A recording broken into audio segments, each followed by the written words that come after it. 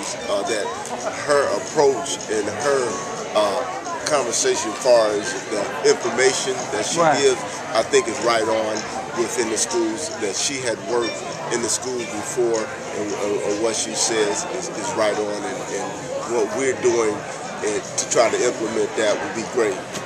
What's the toughest part of your job?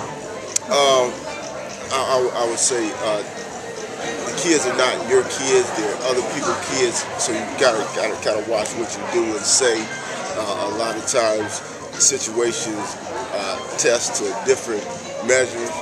So those lines you can't cross. I think that kind of hinders you in a sense, that as far as how